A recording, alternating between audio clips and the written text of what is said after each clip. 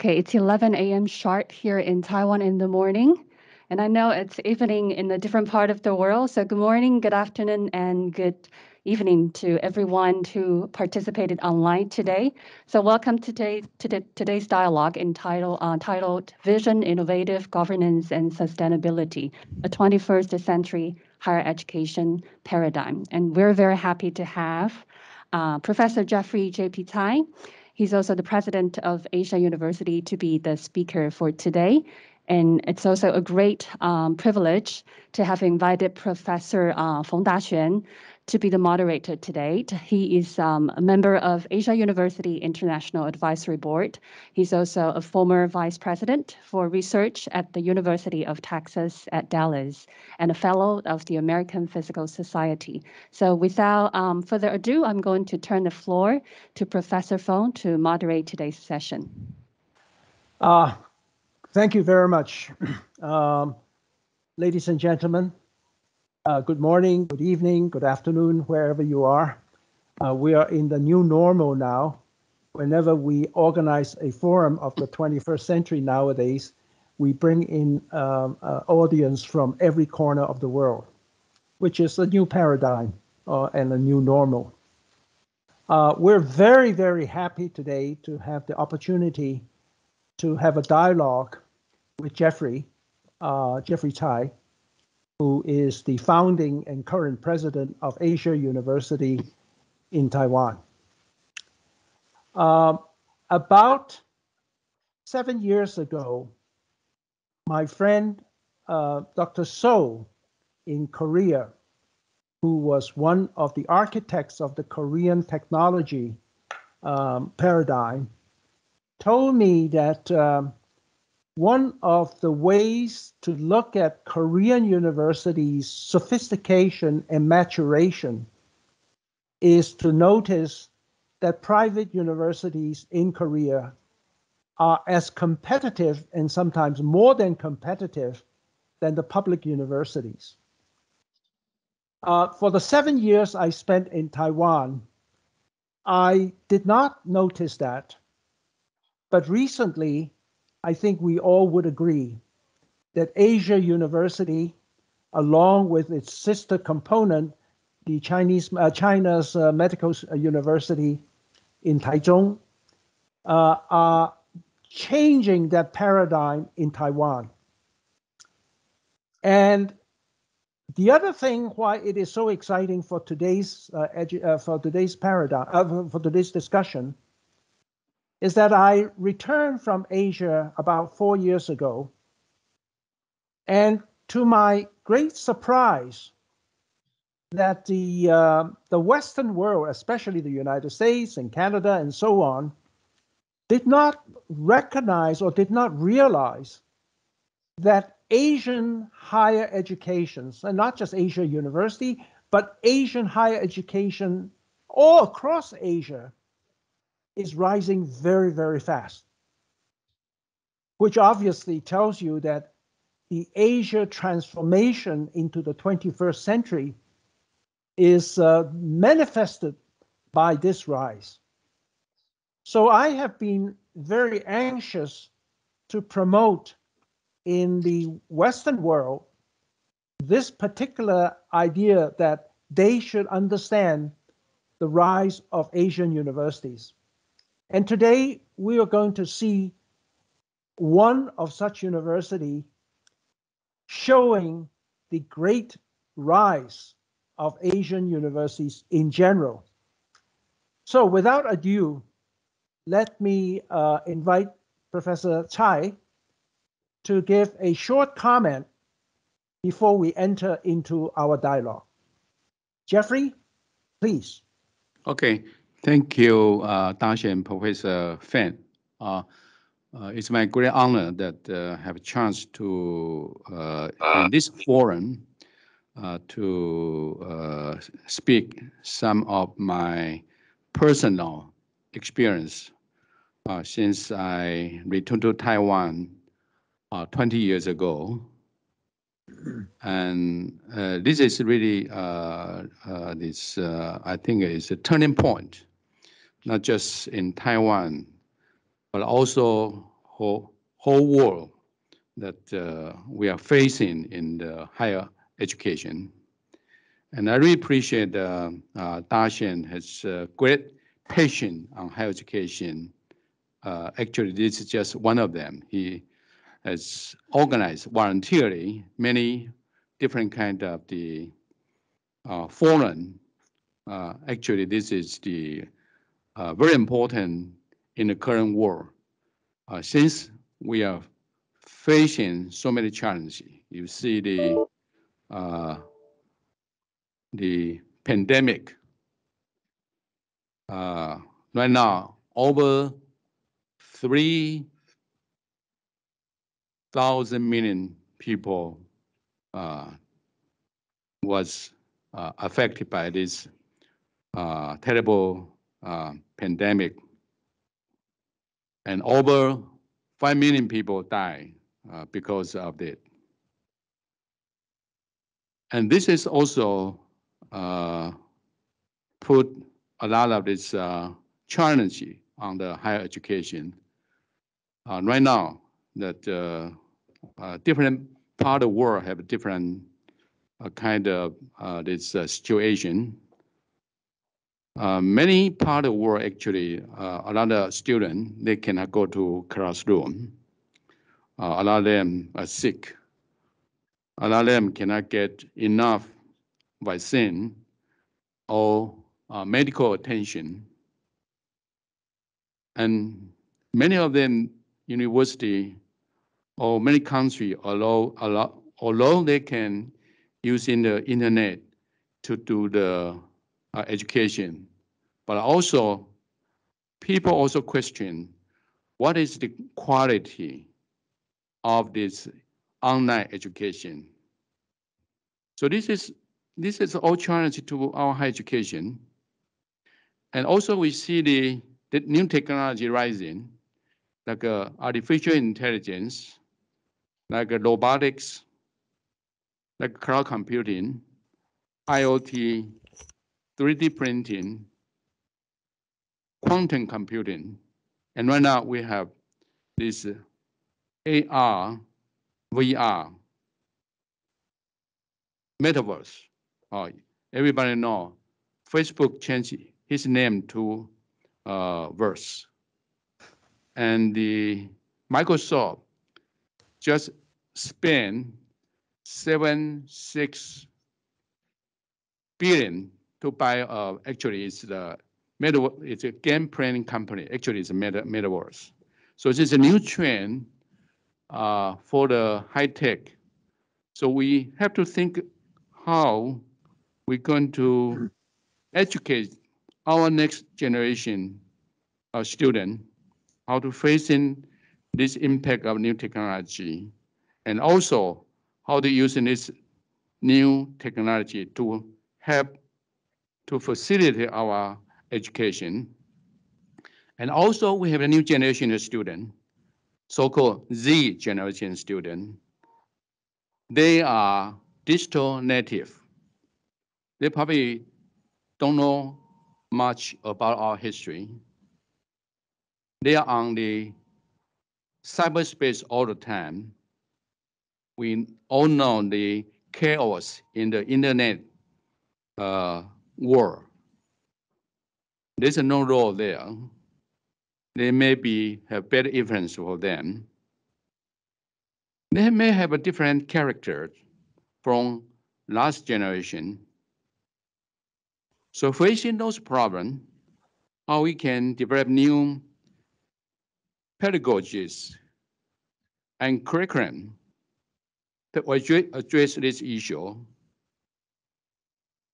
Since the advanced technology, actually everywhere is short of engineering. We are scarce lack of the talent. Consider the example of Taiwan. Everybody knows semiconductor industry, Taiwan is doing pretty well. And they continue to build this factory. And they suck all the engineering, affect other industry. That's a reality in Taiwan. And I'm sure other countries have a similar kind of problem. Also, low birth rate is a real issue in Taiwan, also in many other countries, particularly in Asia, like in Japan, like in mainland China, Korea, or even in Singapore. So how we address those issues? No student. Then what's the purpose of university? And also there's a government issue, and we need the money to run the university, the finance. And also the government regulation. Different countries have different kind of regulation. In Taiwan, we are highly regulated. Highly regulated. Everything we have to get approval from this Ministry of Education. So in Taiwan, it's highly regulated. So all those are challenges facing the university in Taiwan and maybe other part of the world. And then let's see the experience we have at Ancient University from a sugarcane field to a university. Oh, that's before going to there. That's going to the next one. The birth rate problem in Taiwan. Right now it's 21st. The freshman population in Taiwan this year is less than 200,000. And the biggest challenge is in 2028. We only have about 160,000 college students, including the vocation school. So this is really a big challenge to us. No student, and we have, as everybody knows, we have over 160 universities. So they're how going to survive without students? And we're going to talk about our experience with those challenging issues. Our university was founded in 2001. Actually, we started with a prepared university in year 2000. I was returned from US. I have been teaching in the United States over 20 years. Actually, it's about 25 years. So when I returned from US to Taiwan, as Professor Fan Dashian, my friend, know, it's quite different. The university system in US and Taiwan is quite different. So we had to adjust the local culture. And at the beginning of the university, we had to build the system, recruit the faculty, set up the curriculum. Even before that, we have to find the land and build a campus. I'm sure the Dashian and Professor Liu had experience in the University of Macau. They very fast. I think it built about 99 building, I believe, in, I don't know, 2 years, 3 years. It's a fast-growing university, as I know. But here we also have some same problem. Yeah. So you can see in 2000 is a sugar landfill. Okay, and right now you can see all the building, the college we have, quite a contract compared to the year 2000. And this is one of the most beautiful campuses in Taiwan too. We like to have a good environment for students learning, for faculty research. So that's the way we adapt this kind of Roman Greek style building. And talk about the university education from our this ancient China, this 礼记大学 we know 这个大学之道在明明德，在亲民，在者夷之善。The great learning in the book write, the way of great learning consists in making one's virtue brilliant, consists in loving the people, and consists in residing in perfect goodness. The German philosopher Karl Jasper, the true university has to have three attributes: academic teaching, scientific research, and a creative cultural life. The Karl Kerr, the first chancellor of UC Berkeley, say, a large modern university or multi-university have to operate as part of a society, no longer as an ivory tower apart from it. What we do in university had to be relevant to the society. We had to contribute to society. We had to make impact to the society. And also the Cardinal John Henry Newman said, the education is about character formation. Here, so we have to, Asian University, get a wisdom from all those great people. We are very emphasized on moral education.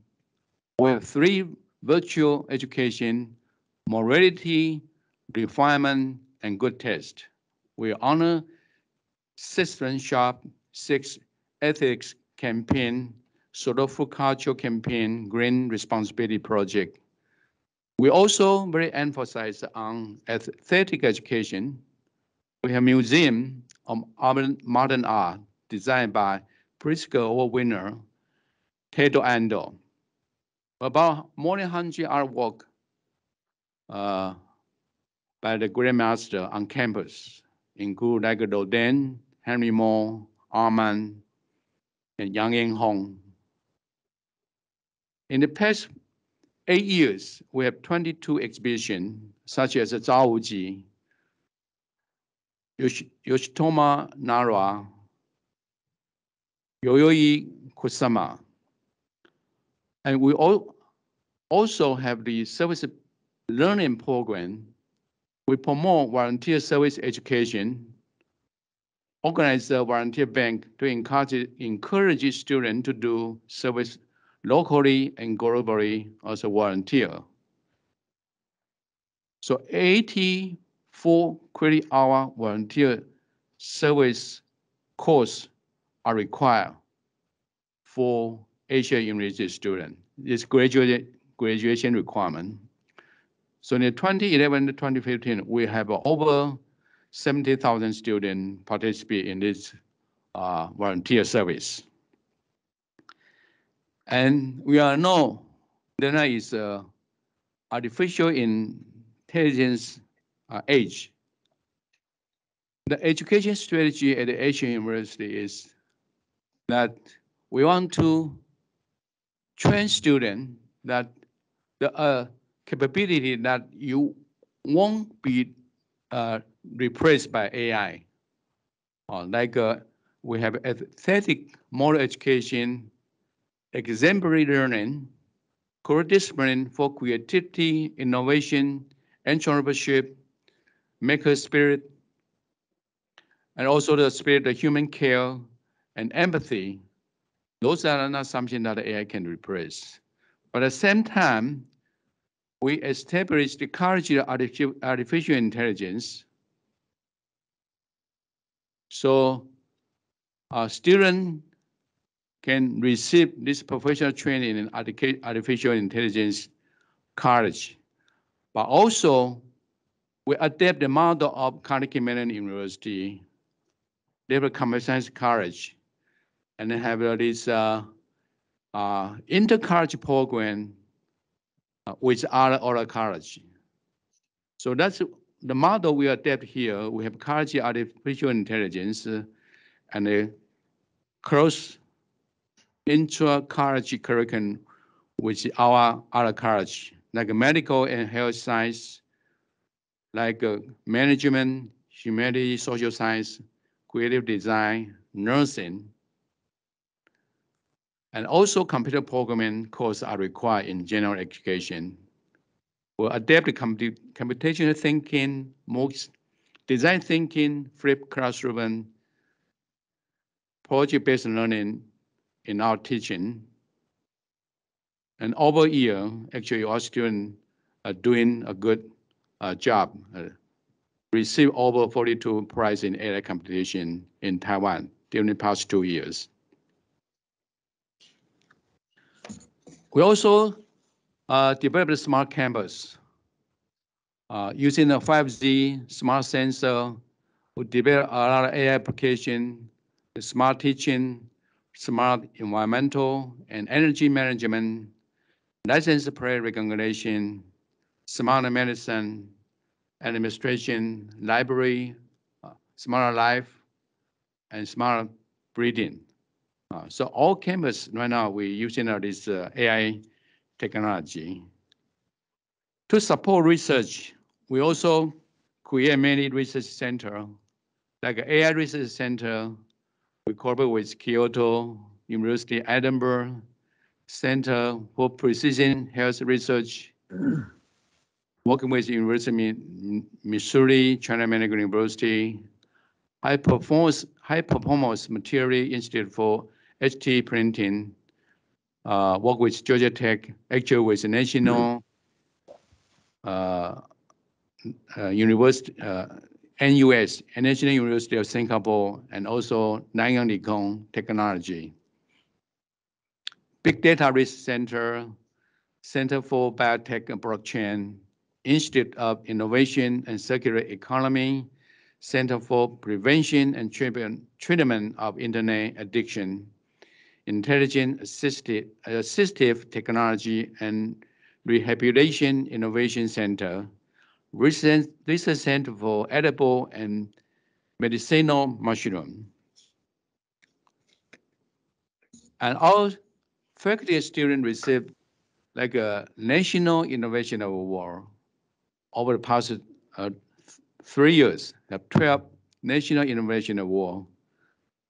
Our students in 8 consecutive years received this like a German Red Dot IF Japan G Mark. We rank #1 all universities in the higher education general university in Taiwan. We also have a lot of this partner university in many parts of the world. Right now we signed MOU with 344 universities in 34 countries. And even we have the MOU with the older university, University of Bologna. It's an older university. We all know many older universities originated from Europe, many in Italy, in UK, Spain. We are MOU with some of them. And we also established an international advisory board. Actually, we established International Taiwan Education Center in Surabaya. So this is the center sponsored by Ministry of Education and operated by Asian University and China Medical University. So we have a lot of good relation with the university in Indonesia. Indonesia is the youngest in terms of population, over 2,000 million population, the youngest country in terms of the population, the age in the whole world. So it's a country has a great potential. So luckily we have a lot of this interaction with the university in Indonesia. And we also established the International Advisory Board. Since we are a very young university, our experience actually is a lot is local. So we need this international, this expert who has international experience in higher education, bring in their experience, their idea to help us to build, to grow our vision, to have more this interaction, more program in terms of teaching, student learning, research, international activity. We are very grateful that those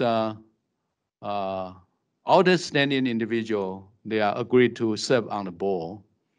Like Dr. Bertie Anderson, a renowned biochemistry. He was the chairman of the Nobel Committee for Chemistry in 1996 and a former president of Linköping University in Sweden and also Nanyang Technology University in Singapore.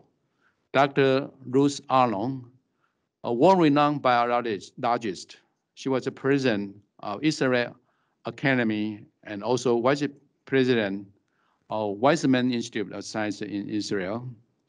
Dr. Aaron Boston, a world-renowned applied mathematician and member of the Distinguished French Academy of Science, and also my girlfriend, Dr. Fonda Shen, a world-renowned theoretical physics and also the fellow American Physical Society.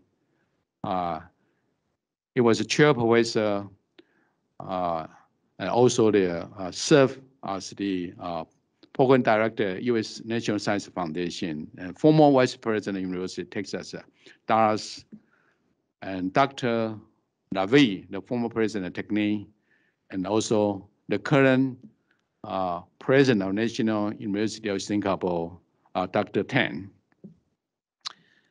And here we also bring the special, this education program here is a Nobel Laureate Forum we have at Asia University. Over the year, we have 17 Nobel Prize winners have this forum at Asian University.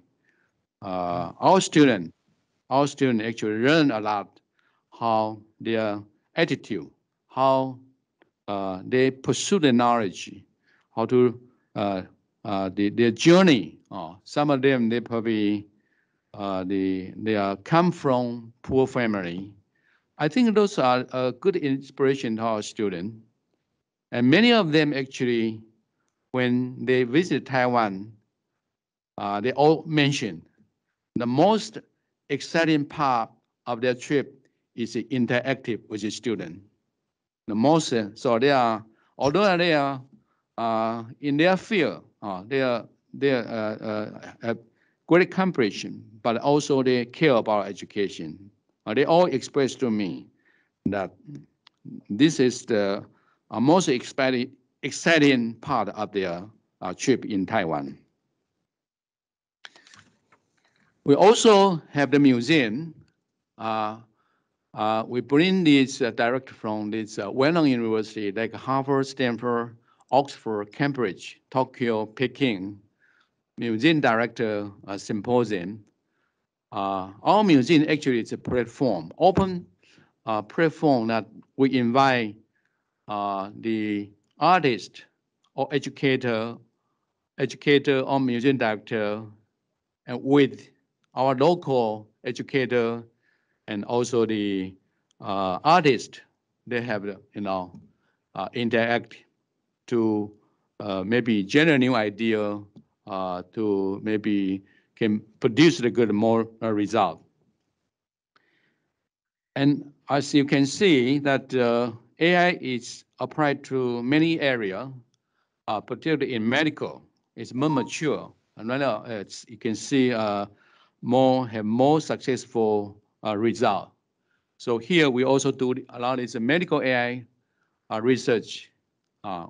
In a hospital, we have a Center for Big Data, AI Center for Medical Diagnosis, Center for Medical Intelligence, Center for Smart Medical Science, Technology Innovation, Center for Precision Medicine. We try to apply to some of the AI medical area, such as virtual assistant, medical image processing, natural language processing, audio pattern recognition, assisted medical care, disease risk prediction, drug mining, health management, hospital management, and so on. And this is what we are heading, the sustainable development goal, SDG S, that's set up by the United Nations, address a lot of these emerging issues facing the world. At Asia University, we have also have some USR project, like internet addiction. Since right now, young people, not just young people, other people have this internet addiction. So we have program, we have center, try to prevent this internet addiction, also have treatment. This is probably only center in Taiwan.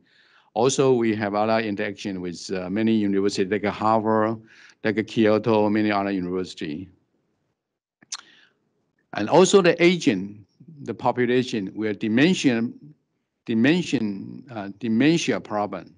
So we have innovation and integrated care for dementia prevention at local community. We're also using the AI to help enhance the fish farming project, smart emerging triage and telemedicine in remote rural area, smart architectural quality and brand certification platform using AI and blockchain, bridging the AI literacy gap between the urban and rural elementary and high school, quality architecture with smart technology, and so on. So we also involved in the Operation Taichung INGO Park. And right now, I think the most important is the climate change.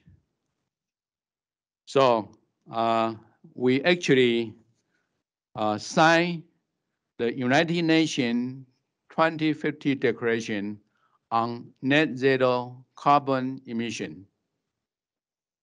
In the university, we also established the Sustainable Development Promotion Committee and Promotion Office, and also joined Taiwan Institute of Sustainable Energy, and also joined the STAR, Sustainability Tracking, Assessment, and Rating System. Our net zero carbon emission, actually, this carbon emission could be behavior, and we have to preserve the nature, how to using the technology to reduce these carbon emission. So when I talked to Professor Nguyen, he asked me, what's the big challenge of the impact of COVID-19? Actually, I think it's the digital transformation. Right now, like what we're doing using the internet. We have the digital hospital, digital finance. So this is a big impact. It's a digitalization transformation and AI transformation. And right now we are at the stage of the carbon-free transformation. So our net zero methodology included a strategy for integration, value chain effort, operation reduction, and remaining emission strategy. And over the year, we have some recognition from some ranking system. So this is some of the ranking just for your information. So world challenge right now, actually, as you mentioned, the current change. I think include Taiwan, many countries didn't realize how serious it will be.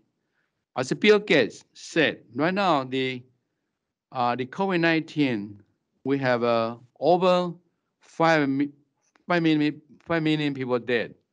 But the climate change will cause more damage to our human society. So many people actually did not realize how serious it is. So I think this is one of the biggest challenges we have. The disease, like pandemic, the water problem, the energy crisis, the population, pollution, poverty, conflict, war you can see in Europe, in many parts of the world, natural disaster, aging society, and so on. I want to show you a video what we do students do in Africa as a conclusion. So just a very short video.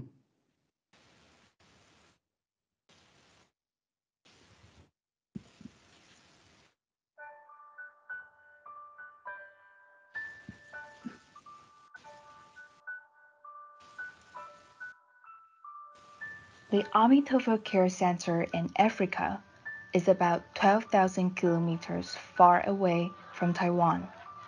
There are a lot of kids who are lack of caring. Some of them come from disadvantaged family, some of them come from single-parent family, and some of them even lost their parents. But they still try their best to fight for the faith and never give up.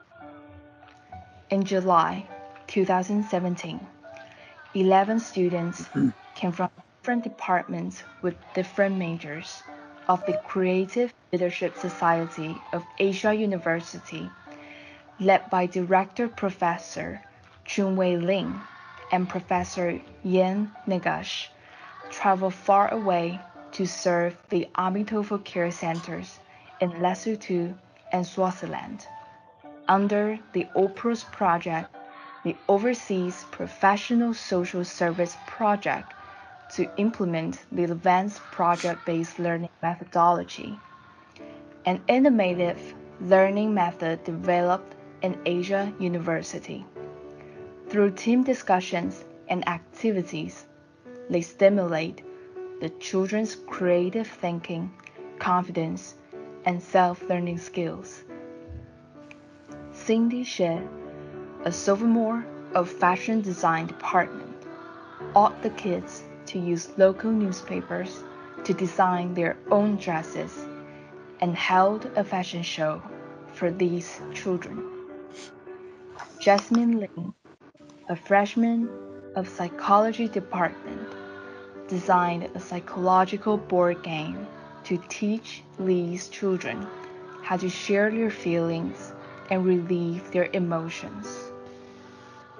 Grace Lai, a junior of Leisure and Recreation Management Department, designed a Be My Guide activity to inspire their interest in tourism.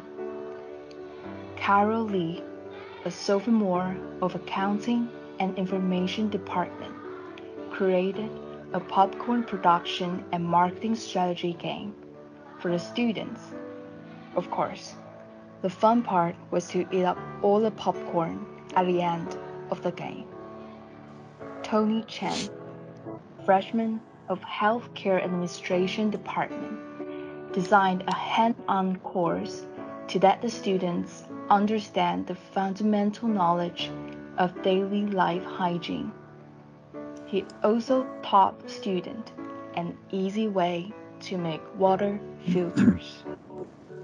During this amazing month, with the enthusiastic hearts, the students uncovered the colorful part of these two distant countries.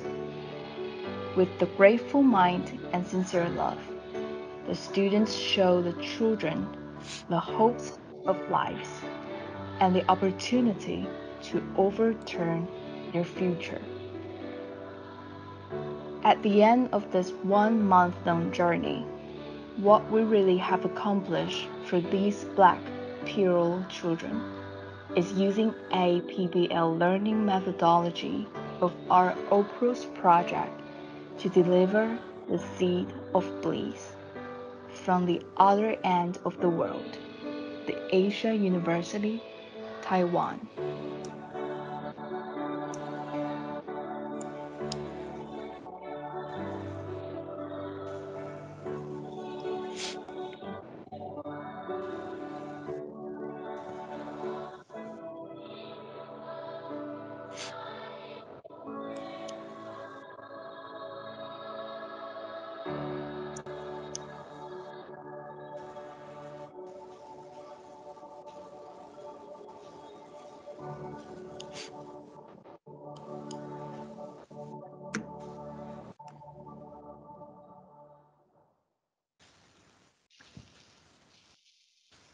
Okay, thank you. Thank you very much, Jeffrey, for this comprehensive and very unusual discussion about Asia University. I like to explore a little bit more your thinking, because after all, I think your thinking about building higher education is how Asia University today becomes what it is. So when you came back from the United States, your experience about higher education there, probably like most of us, we experience what standard universities are like. We have College of Engineering, College of Science, College of Humanities, and so on and so forth. But you built a completely and totally different form of higher education.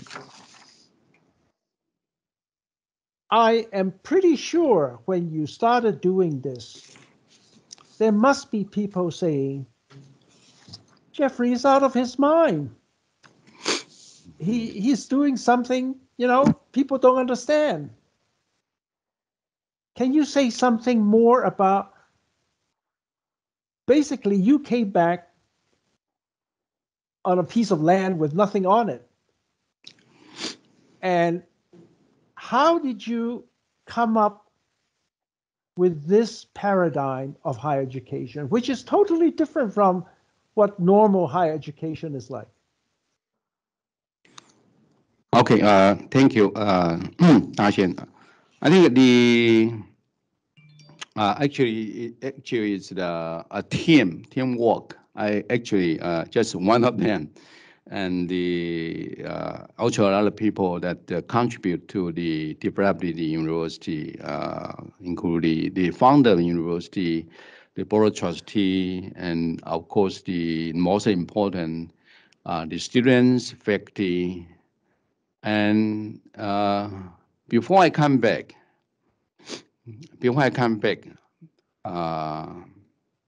as we know, many of the educated in United States and also work there. So normally what we do is do research, looking for research grant, write paper, train this student, PhD student. Occasionally we'll attend this conference, give an invite talk. So before I come back, I asked my department chair, his YK Chen. He's also probably many of you know, probably Liu, Professor Liu, no, probably know. Chen Huikai, his brother is Chen Huihua, the twin brother. One is also the Zhongyuan Yuanshi in civil engineering. They say that here you can continue to publish paper, but when you will have opportunity to lead a university, you can make a great impact, not just writing paper. So that's the advice I get from him. And when I return, actually it's a new university, like Daxian said. People actually don't they don't have good expect that the university 20 years ago will be like what we here today, although we still facing a lot of problem, even more tough problem. But when I come back, I see the student, see the change of the university. I think that's the biggest reward to me. Every day, when I come to school, every week, you see the difference in the university. You see the student, they grow, they learn something. So I think that's a big reward to me. So I think the important is that you have the really care about the education, the young people, the next generation.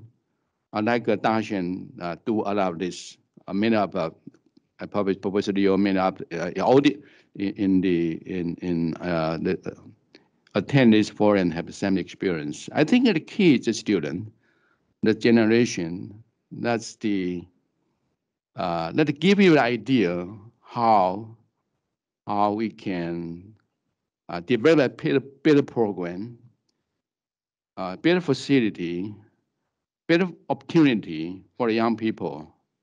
And that kind of thinking that drive you, that you should do something for them. You should learn from outside. You build a connection from outside. You get resources from outside. Like we did, we created this international advisory board. I think that's very important. Through them, we can connect to the world. We can learn their experience, learn experience how they help Asian university. So I think actually we are trained, it's not for education, but we through the learning. So I think it is a good example, is lifetime learning is important, that we are not trained for individual education. We are trained in our own professional.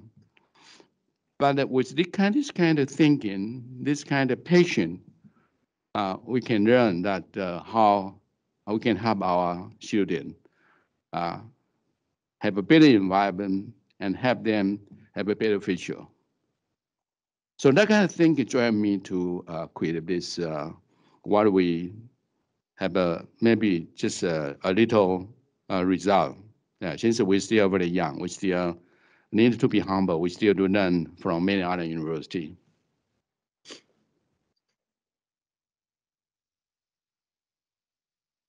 I kind of lost your voice, Daxian. Thank you very much. Sorry, I unmuted myself just now. I think what you have done is truly remarkable, because you did not follow the standard operation in building a university.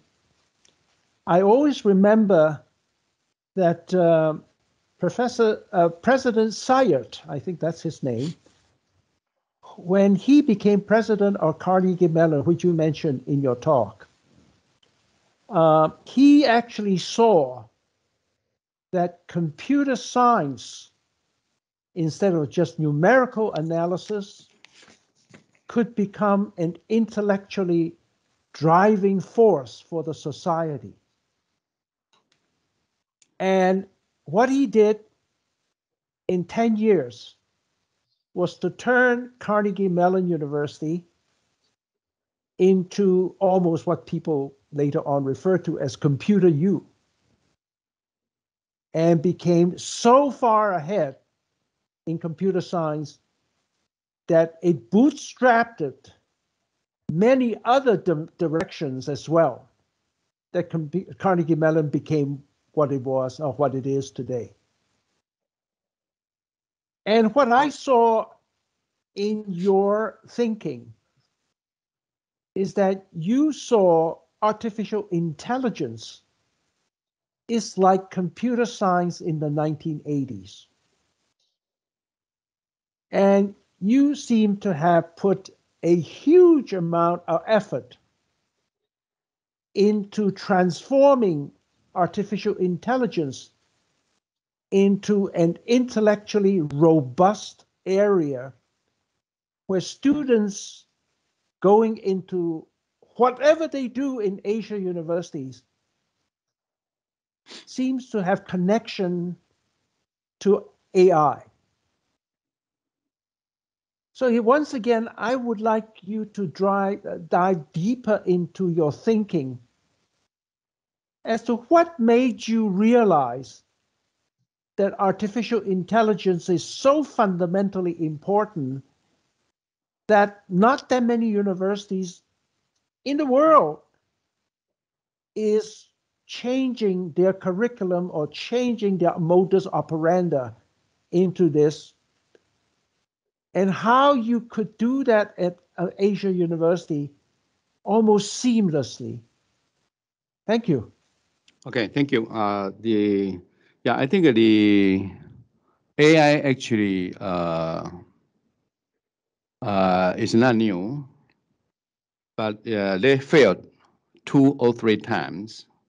But now I think since the hardware, NVIDIA, the chip, they do the computer graphics, they do the vector matrix computation. And in AI, they have the machine learning, deep learning. They have some, over the year, they have some breakthrough, and which the cloud computing, IoT, big data, and also the hardware. So this is a time that AI really can really help our industry, also society, even change our future human society. So actually, in Japan, they talk about society 5.0, beyond industrial 4.0, that in the future, we're going to have the human and robotic coexist. We're going to face in like a society, I believe, going to be very soon. And AI also can, since they can also do the automation. So a lot of job you can repeat, do the same thing. You can replace by AI. So you can, from our daily life or industry, we can reduce the cost. Also, bring the convenience to the daily life. So I think this is definitely, this is a trend. We have to catch up. So what we do is create this AI college. And then we have AI college work with each other college to have an inter-college this program. That means the courses curriculum in different colleges try to see they can add this AI component. So what we do is not just do this inter college curriculum, meaning that's X plus AI or AI plus X. We also require this all the students that they have this AI programming language skill. So we do actually two tracks. One is to cultivate our students the capability. There's something that AI cannot do, like empathy, as you would say, empathy, like it is creative thinking, and interdisciplinary ethic. Those AI cannot do. So we train our students in those capability. And also, our students have the AI knowledge and can do the AI-related job. And not just that, we also build the AI center and also work with the hospital. So we do a lot of this medical AI research and also have this project from the government. And also we have the spin-off company doing the AI. So from the education in the college, students do the internship at a company, and then also employed by our spin-off company or other company. Since right now in Taiwan, I think many, like in US, this high-tech company all short of this engineer. So in a way, we have this industry to train the engineer, and also our students have a good job, a good pay. So I think that's part of the mission of university. We train students and help them be successful in their career. Very good. Thank you. Harvard has a president which lasted from 1868 until 1909, 41 years. He said that a university must be close to the social and political habits of the place where it grew up. In a sense, that's what you're doing. You're also making AI very rich in terms of its intellectual bandwidth. We have a visitor from Bloomberg News. His name is Max Liu. Max, are you still there? He would like to ask a question. Yeah, I'm here. Thanks, Darshan. Hi, Professor Tsai. This is explain who you are. Yeah, I am from Bloomberg Media, the media branch of the Bloomberg company, and specifically came from a team that we organized the Bloomberg New Economy Forum that happens in Singapore, Beijing alternatively. And thanks for giving us the opportunity to listen to our insight and ask questions. So I guess one question I have is, your university is called Asia University, and Asia is sort of the most watched place out of everywhere, like in the 21st century. How do you prepare students for the complicated future that all Asian countries face, right? In your presentation, you talk about India, you talk about Indonesia, mainland China, Korea. All these countries are quite complicated. How do you best prepare students to grow their career in this environment? Thank you. Okay, thank you, Max. I think what we do here is the basic is literacy. I think the most important, we want students have a good attitude. Good attitude, I think, is what we try to do here.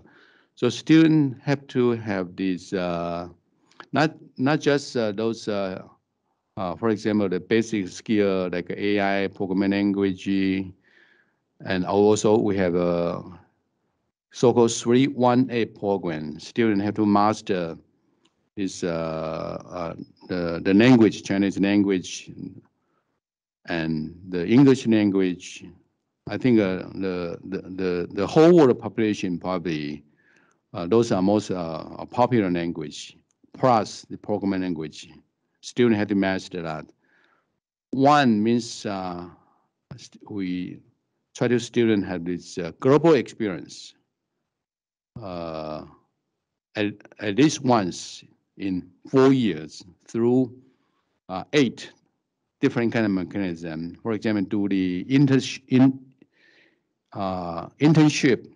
for example, in Korea, in Japan, Singapore, Indonesia, or other part of the country, or do this volunteer service, different part of the world, or do this double degree, or attend this competition, present a paper.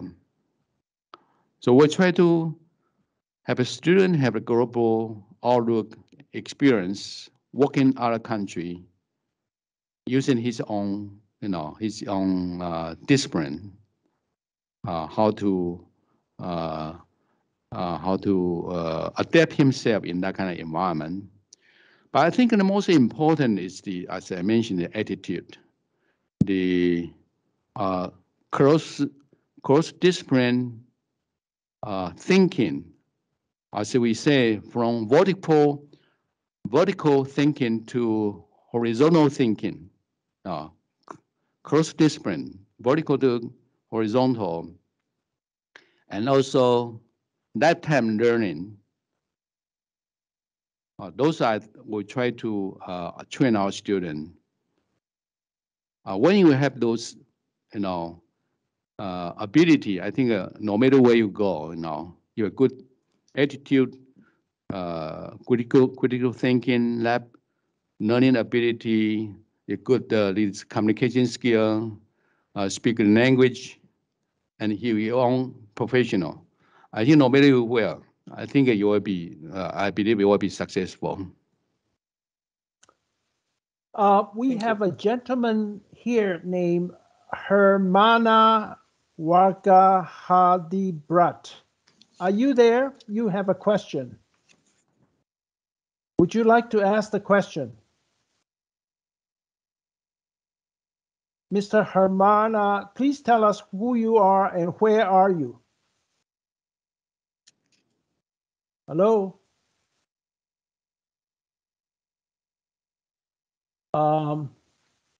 Well, let me get his question then. Where is it?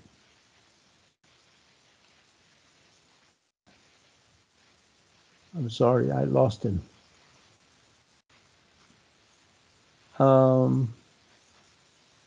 Let's see, where is the question side? Actually, Dr. There's a question posed by some people who register. I don't know whether you want to use that.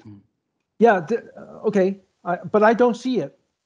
Okay, we don't know, maybe Riva, you want to post? Oh, here it is, here it is. Okay, yeah. There's a PPT, right? He asked the following question. Asia University Taiwan has persistently shown as one fine example emerging well-rounded university beyond present time multidisciplines excellence paradigm. We are proud and excited to be one of its partners. Please keep on exploring and discovering where no university has gone before. Greetings from Jakarta. This is a great question. I think I would like to explore a little bit more. Southeast Asia has become one of the fastest growing regions, the 10 nations of ASEAN. And in that 10 nations, the largest one, of course, is Indonesia. And I saw that Asia University has developed a very, very robust relationship with Indonesian universities. Can you give some thinking as to how you come to that conclusion and why you are putting so much resource into building that relationship? Yeah, I think as we mentioned, Indonesia have 2,000 million this population, and I believe the median age I believe is about 30 or something or 20. The youngest is country in whole world, and there's great potential. And also I believe it's probably ASEAN. It's a market. ASEAN +1. It's the biggest market. Right. So yeah. So I think as one of these most important country in South Asia. we like definitely this our we want to build a relation. As you mentioned, in Taiwan, we don't have too many students. You see the very low birth rate, so you have to go international. Right. That's the one way you can survive. Right. If you don't go to international, then it will be very, very difficult to survive. Since you simply don't have students, so we go where have the student, and Indonesia is one of the our main target. So we run or manage this Taiwan Education Center in Surabaya, in the campus of University Airlangga. So I think every year, I think last month we just have the higher education forum with the university in Indonesia. We bring the university, the rector president from Indonesia University, and then the president in Taiwan as a forum, and also sign MOU. Using this platform, we have the university in Taiwan to establish the relation with the university in Indonesia. So we do this not just for Asian University, we do this also for the university in Taiwan.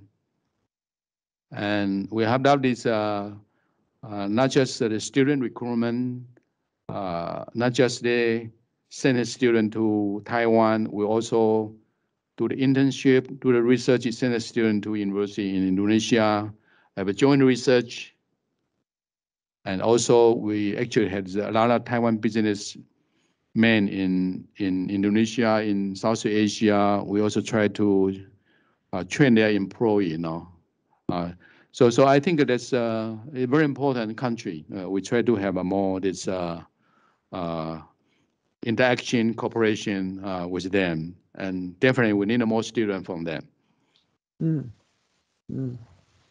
Well, I think once again, I think Indonesia is a very, very important country, and its importance is growing daily, and we should recognize that.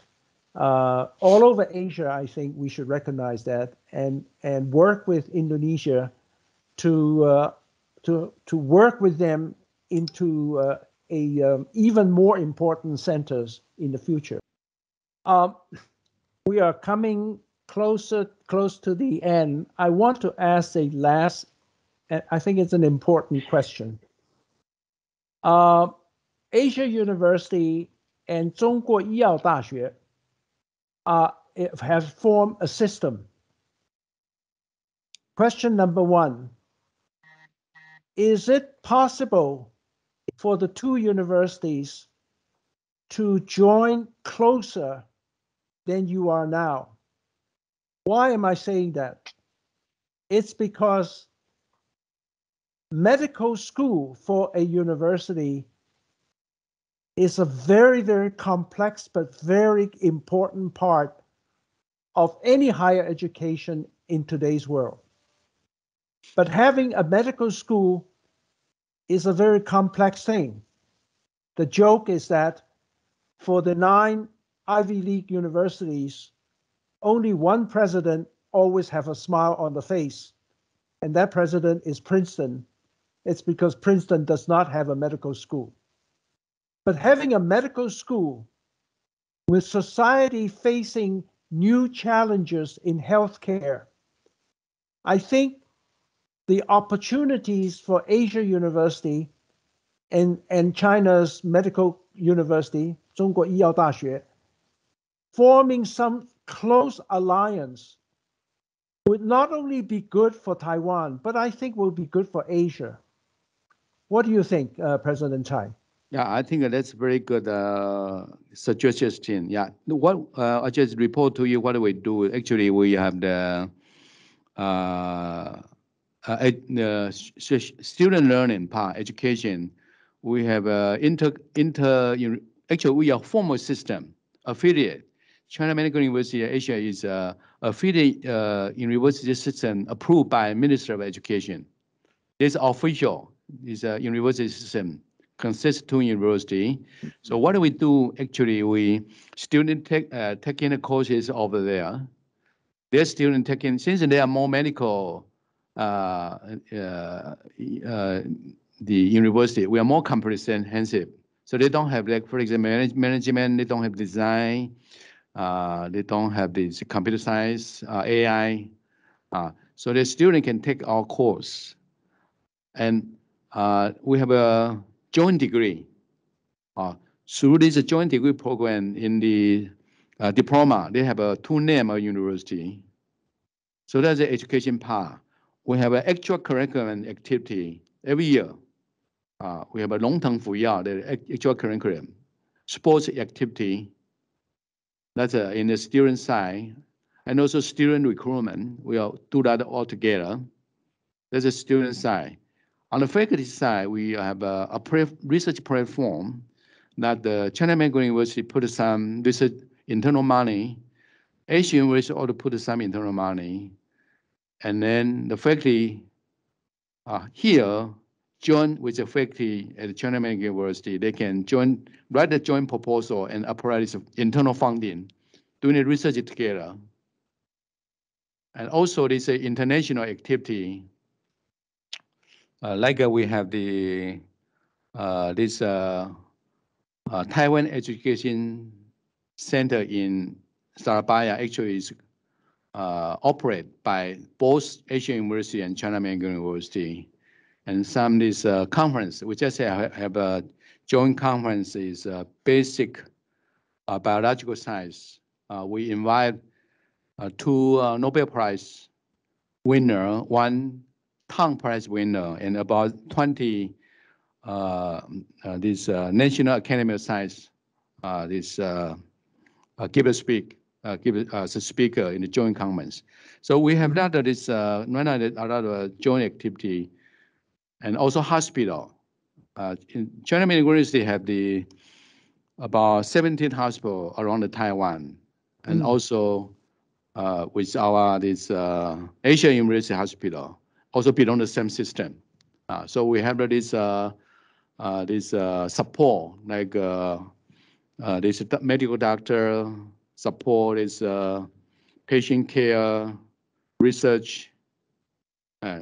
So right now we have a lot of this cooperation. But thank you for this suggestion. I think we can do more in the future. Thank you. Well, I just thought that when I was in Taiwan, what I saw is that the medical school will take in students from day one, and normal universities will take in students also from day one. But a student who spent some years in a standard university at later time may feel that they want to be a medical doctor. The transformation from one to another is almost impossible. Whether your connection between Asia University and 亚洲医学大学, is there a way for students from your university who wanted later on to become a medical doctor can transfer into the medical school? Yeah, I think we are trying to do that, but also regulated by the Ministry of Education. Since everything here is regulated by Ministry of Education, they have to get approval from them before we can do that. Yeah.